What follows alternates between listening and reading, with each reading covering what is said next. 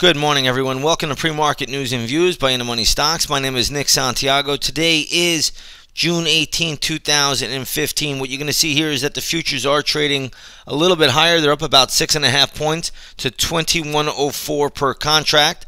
And this is still the M contract. Traders can switch over to the U contract now.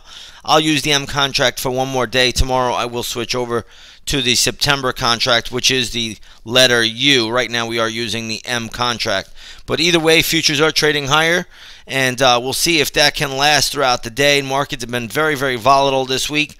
Also, it is an options expiration, a quadruple witching on Friday, so we will get a lot of gyrations, a lot of choppiness, a lot of movements in individual names. So just be prepared for that. We did have some economic news out a little while ago. It looks like there was some CPI news. Also, I believe weekly jobless claims. You could check it out for yourself. We really don't care about it.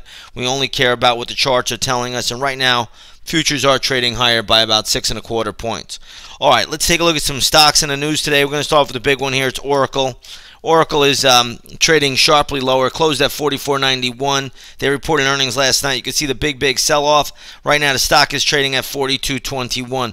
We will have gap levels for this stock today, so we will be looking to play Oracle right after the opening bell. Come on over to the intraday stock chat room.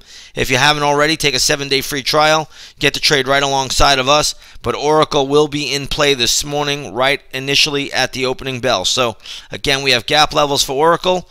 They will be posted up at 9 o'clock in the intraday stock chat room. If you want to come over and get those gap levels, just come and take a 7-day free trial. Or if you're a chat room member already, they'll be posted right at 9 o'clock for you. Let's take a look at our next equity here on the charts. It's going to be Jabil Networks. JBL is the ticker symbol. Now, this stock is selling off sharply as well. Stock closed at $24.33. Now trading at around $22.50. I'm going to try to have some gap levels for this.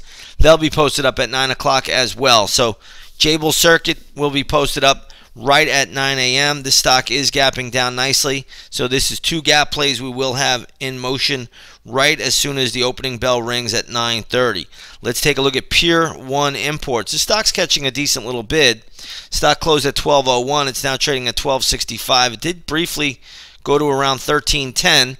I'm still seeing a ton of resistance here around 13.25. So either way, I really don't see the stock getting much past there.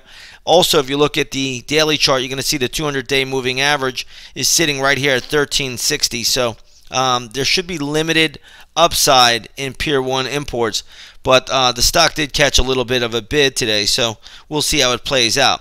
Now, just real quick, in sympathy to the decline in Oracle, you want to take a look at SAP, which is another company right in the same sector. That stock closed at $72.89. Right now it's trading at $72.45. I don't see a lot of downside, but we will be watching this stock once the opening bell rings for a potential play. So SAP will be in play today in sympathy to Oracle. So keep that on the radar. Normally, if one company is down big, another company in the industry group that's large will go down in sympathy with it, and that could be the case today for SAP, but we will have levels once the opening bell rings. Let's take a look at BHP Billiton. This is catching a bid today. All the metals and mining stocks seem to be pretty strong. That really comes on the back of a weaker U.S. dollar. So if you take a look at BHP today, BHP ticking up, trading at $44.40. Stock closed at $43.58. It's going to be tough to get through 45.25, but that's going to be the big resistance level to get through today.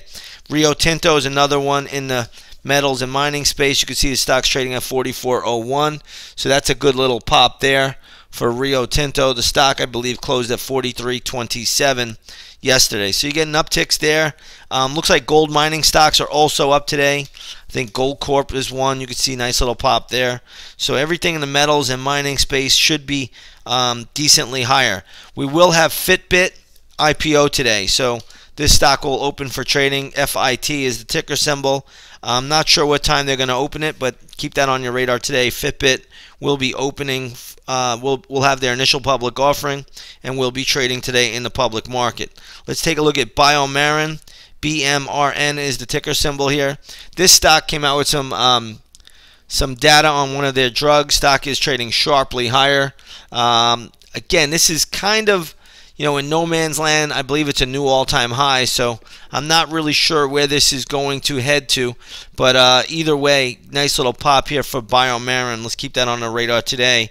Again, they did come out with some drug data for one of their drugs, and receiving a nice little move this morning by the institutional money. All right, let's take a look here at the gold market. Gold is up $24 today.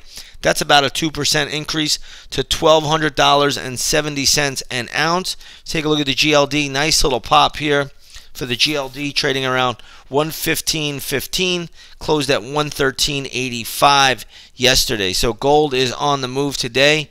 That is a very, very nice move for gold. Gold mining stocks, we talked about, are already moving up, so good little pop there as well.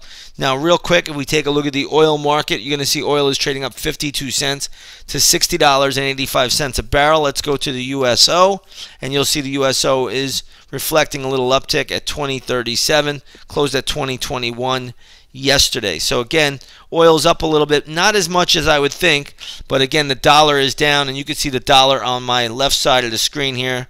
If you just, there we go. So dollar down, market is up, and dollar down. You're also seeing gold really take off to the upside today. So nice pop in gold. I think I covered everything that I wanted to get through. We're going to have some more stocks out here in the market as soon as the opening bell rings that we can play as well. So again, come over, take that 7-day free trial to the intraday stock chat. You'll see everything that we're doing there. With that being said, everybody have a great trading day, and we'll see you on the charts.